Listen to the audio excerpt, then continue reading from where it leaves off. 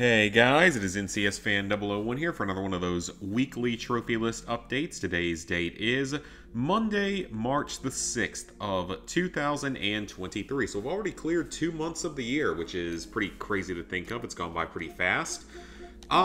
This will have covered the week of February 27th through March the 5th of 2023. This was a week full of quite a bit of stress and or anger. And I'm going to be talking about that here in just a second. So, no Platinum trophies earned this week, but overall, I mean, there was some progress made at least. Okay, yep, that was the previous week. I was just checking on that. I do apologize for not being able to play Terminator Resistance this week. I do think it's only going to take like one more stream to finish this. So I'll try to stream it sometime this coming week and just get that last set of trophies. It won't be like the Friday or Saturday stream or anything like that.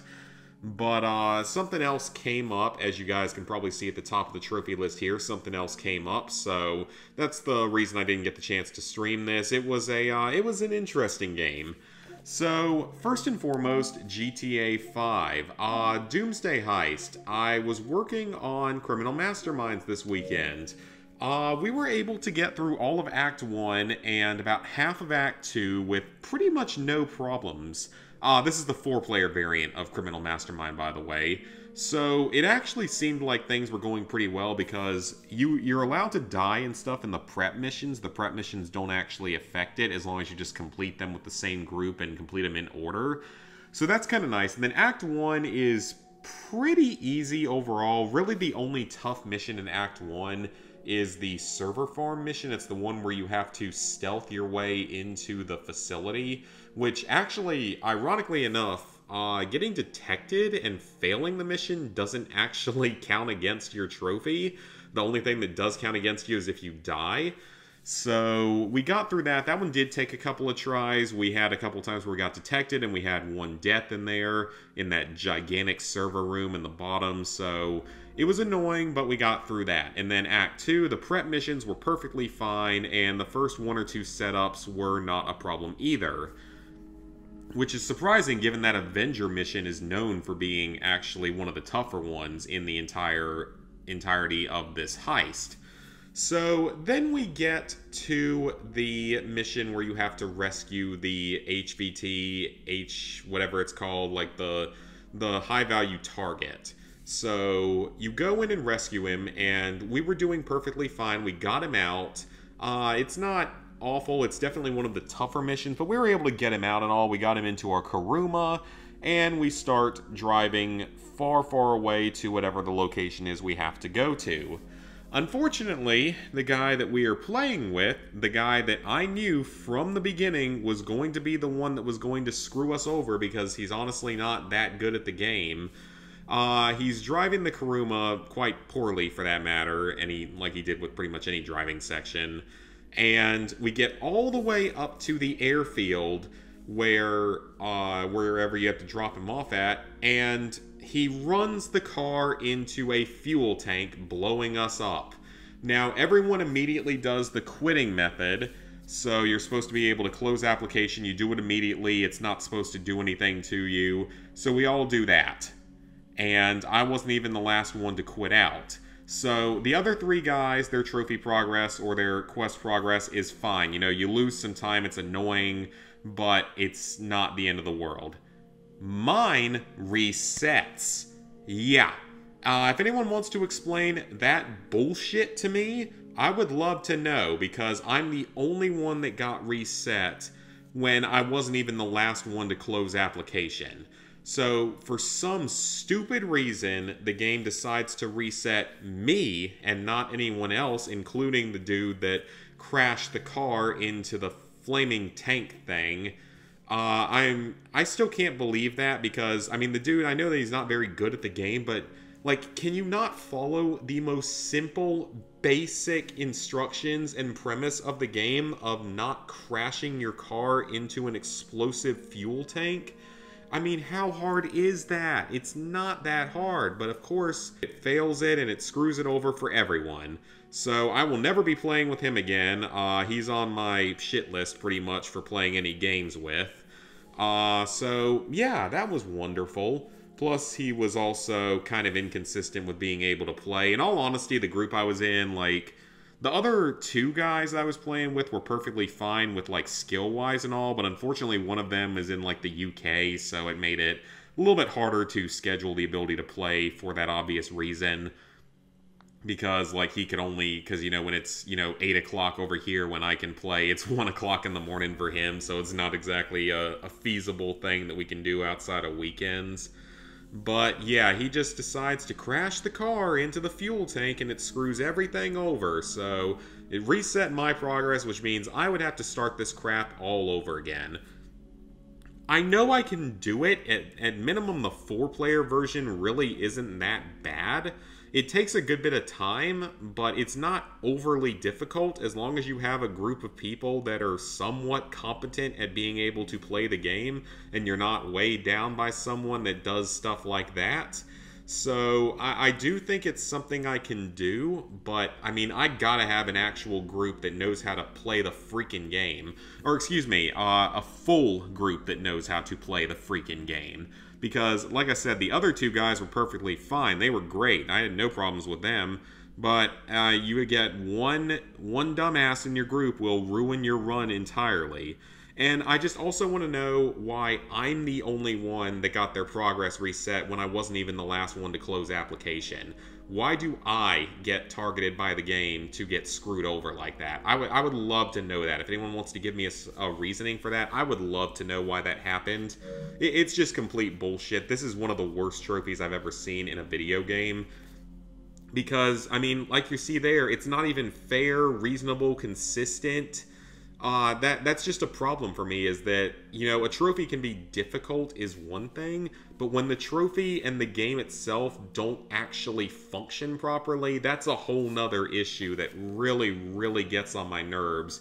Because, you know, I don't have, you know, 4 hours to just constantly set aside and go back and get back to that point. Maybe if I was still in college, it would be one thing. If I was still in college, I'm sure it wouldn't have been as big of a problem. But nowadays, you know, I actually have stuff to do in life. I don't have 4 hours to set aside just to get back to that point and the 8 hours needed to keep going through this stupid heist over and over again.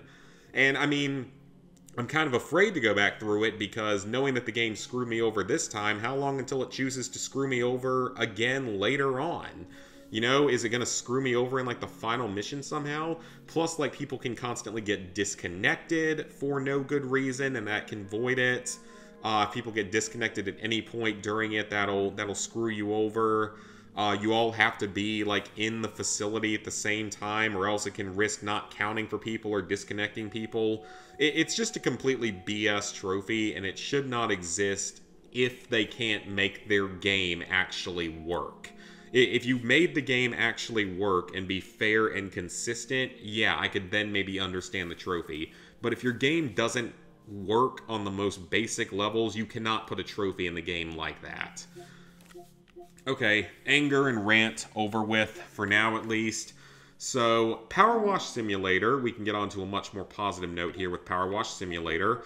I didn't earn too many trophies this week because we're kind of getting near the end of the game and some of these last few jobs take quite a while to get through. So I was able to purchase the Prime Vista Pro. It is the ultimate of the power washers. It is the best one, and all 6 of its attachments. It's quite expensive. It's like over $10,000 to purchase everything. But it's highly worth it because it is absolutely the best of the power washers you can get.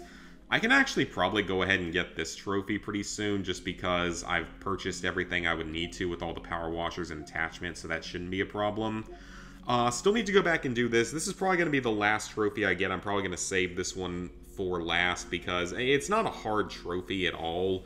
It's just, I thought I had done everything correctly for it. Apparently I did not though, but, you know, it's okay. It happens. You miss things sometimes. And otherwise, let's see, what else did I get during this past week?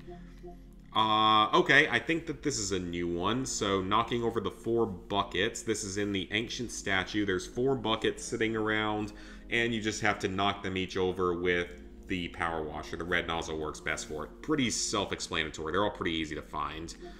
The ancient monument is the, like, hand-shaped monument. It's kind of weird looking. You have to clean the entire thing using only the white nozzle, which is a little annoying just because the white nozzle is the least effective at spraying things. But as long as you have the Prime Vista Pro, it's not too bad. The fishing boat, this one also wasn't too terrible either because it's just the bow, the steps, and the main deck first. So that's a pretty typical trophy compared to, you know, a lot of these other ones where you just have to do something first. So nothing too difficult there. This is the final trophy for beating the main story, which I'm on the final job right now. It's that giant temple thing. It takes forever. I've been on that one for several days, just spraying it on and off, and I'm not even at 70% yet. It is massive. It has so much stuff to clean. Then we had stars were already done. 95% was already done. Okay, gold medals. So the gold medals have turned out to be a little bit tougher than I was expecting. Like, I didn't think they were going to be quite as tricky as they were. They're actually pretty strict limits a lot of the time. So, for the 5 gold medals, the ones I did both the water and the time trials for the van, and I did the water and time trials for the golf cart. So that's where I got my first 4 at. And then I did the water trial for the motorcycle and sidecar, which actually ended up being a lot easier than I thought. That one's actually pretty generous. It gives you 15 liters of water and you can do it in 12. So that one really wasn't too bad. And the van water trial wasn't awful. The golf cart, both trials, took a few tries, but they weren't terrible. The van time trial is apparently still one of the easiest, but I beat it with only about a second left, which is kind of crazy. Apparently, the bungalow time trial is actually pretty easy. According to some guides I've seen, you can do it in like 20 to 21 minutes. So apparently that's one of the easier ones. The back garden time trial I tried. I think if I had been a little bit more efficient, I probably could have done it within the 25 minutes, but I think I messed up at a couple places, just wasn't quite efficient enough, mainly with like cleaning the stones and stuff. I could see that one probably being done, but I feel like that would be a lot tighter than the bungalow. So there's really about, 5 or 6 that aren't too difficult to do that are probably the most worthwhile to attempt this on. So all I have left in the game is finishing the final... Oh, scroll away there. Yep, all I have left to do is finish the final job, which I'm at like 65 or so %, as well as a couple of things to purchase, and of course the van with the red nozzle, which is probably going to be my last trophy. So I will definitely have this game done this week, and if I get the chance to stream it, Terminator will also be done this week. And then finally, the other game I worked on this week, Ratchet & Clank All for One, or according to Ghost, the game's initial name was going to be Ratchet & Clank 4Play, or 4-player. I don't know if it was going to be 4-play or 4-player, but you know exactly what joke they were going for with that. So this game came up out of absolutely nowhere. Ghost convinced me and Killer to play through it because it has a couple of co-op trophies that are both pretty easy to get. But he convinced us to play it, and I can't say I'm a particularly big fan of this game. It also kind of sucks because this was my very first ever Ratchet & Clank game I've played, which is probably about the worst one to have played first, because as far as I'm aware, this is one of, if not the worst ones that has a trophy list. Not in terms of difficulty, but in terms of the actual game being pretty bad.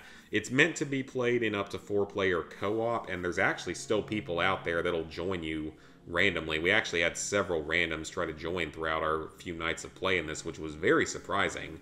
So the trophy list is not particularly hard, nor is it all that time-consuming, but it is a little bit annoying at times. It's not a very good game overall. It's also kind of a buggy game. We had quite a few times where like enemies would stop spawning and we couldn't move forward. We had a time where we couldn't, where like maybe it was Killer just couldn't even move for some reason, because that makes logical sense.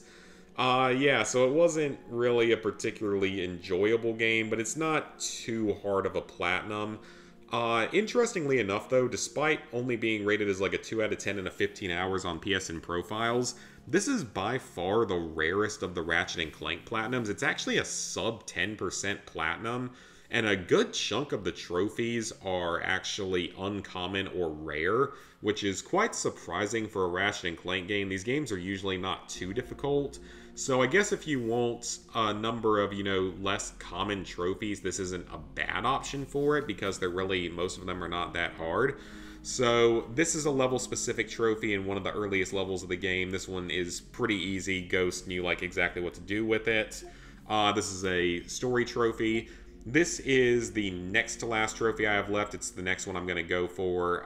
This seems to be one of the toughest of the miscellaneous trophies. You have to blow up 85% of the exploding crates. I think there's maybe 10 of them or so. There's I think maybe it's 11 of them or something. It's not very many of them, but if enemies blow them up or if they fall off, then you will fail with that. And if you die at any point, both you and your partner die, it'll respawn all the crates, so you can't do it then.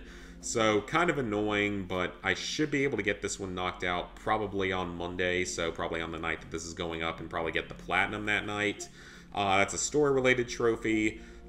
This one is best done playing solo as Quark, I believe is his name, the big green guy, because he has a shield ability, and as long as you activate the shield, you can get hit by the beetles, and it will not void the trophy. You want to do it, though, in solo because your AI partner can get hit by them, but if you're playing in co-op and anyone in the group gets hit, you will fail.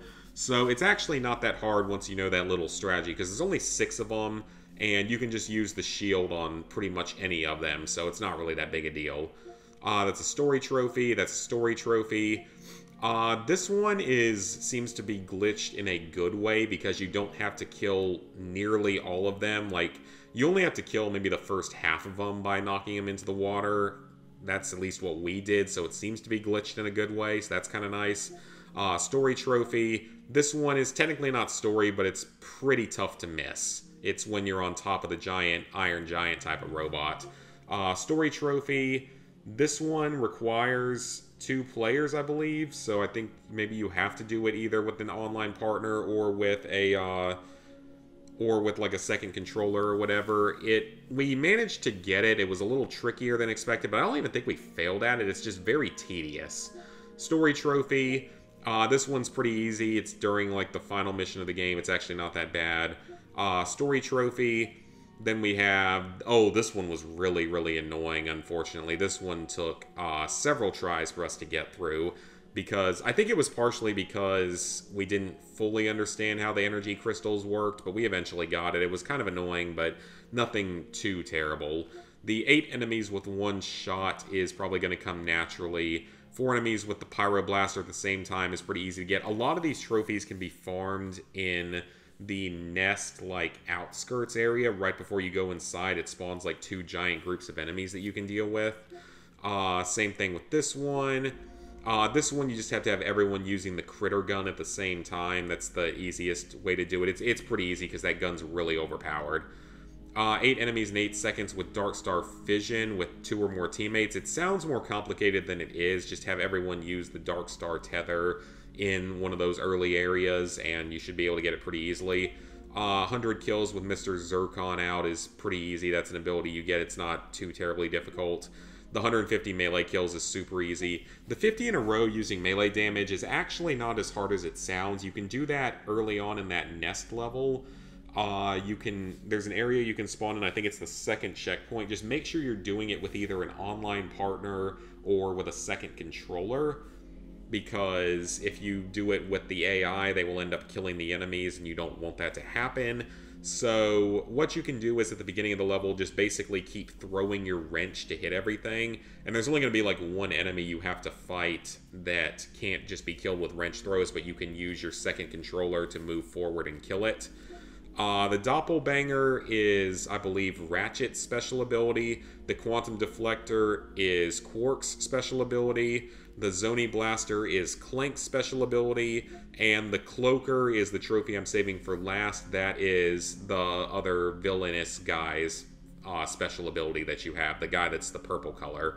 So none of these trophies are difficult, but they do require you to spend a little bit of time farming bolts with a different class so that you can unlock the abilities. 8 enemies in 2 seconds is pretty much unmissable. The co-op overload is basically unmissable. Then you have to revive a teammate with 1 second left on the clock. This doesn't require another online player, but it will require at least a second controller, apparently. So just keep that in mind. It's pretty easy. You might get it naturally, you might not.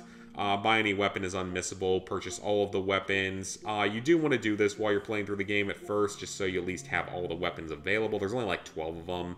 You have to fully upgrade all weapons, which you want to hold off on. You want to upgrade the Combuster, and yes, I called it something else numerous times because it's way too easy. But you want to save both of these until after you get the million, or you want to save the upgraded trophy until after you get the 1,000,000 bolts. I'll talk about that in a second. 500 kills is pretty much unmissable. The 50 kills with the vacuum, I actually got pretty late during some farming. It's not difficult, I just kind of forgot to use it for most of the game. You have to bank a total of 1,000,000 bolts. Now for this, I highly, highly recommend going for this in co-op. If you're playing in co-op, you get way more bolts for everything that you do. If you were playing in 4-player, you would probably have every player get this by the end of the playthrough. In terms of our playthrough, Ghost got it very easily, Killer got it during the final mission, like midway through it, and I got it in one replay of one of the checkpoints in the final mission. I had like 920-ish thousand going into it or something, so nothing... It's not difficult, but it is very grindy, and it's a lot grindier if you play in solo, just because in solo you get way fewer bolts. So once you have reached 1,000,000 bolts in your bank, that's when you go back and purchase all your upgrades, because all the upgrades altogether cost about 700,000 bolts, so they're pretty expensive. Then you have to reach a lobby and play an online game. Those are your only 2 true online trophies in this game. So they're both very, very easy, but of course you can play through the whole game in co-op, and it makes it a lot more enjoyable to play through the whole thing in co-op. You have to play a single-player game, which is just clicking the offline button, and you have to play an offline-only game with a second controller. So this game will require a second controller. I'm playing this on PlayStation Now, by the way. I'm not playing this on the PS3 because it's free on PlayStation Now, or what is the newest version of PlayStation Now. So you will need to have 2 controllers to do everything, and you will need to play a little bit of online.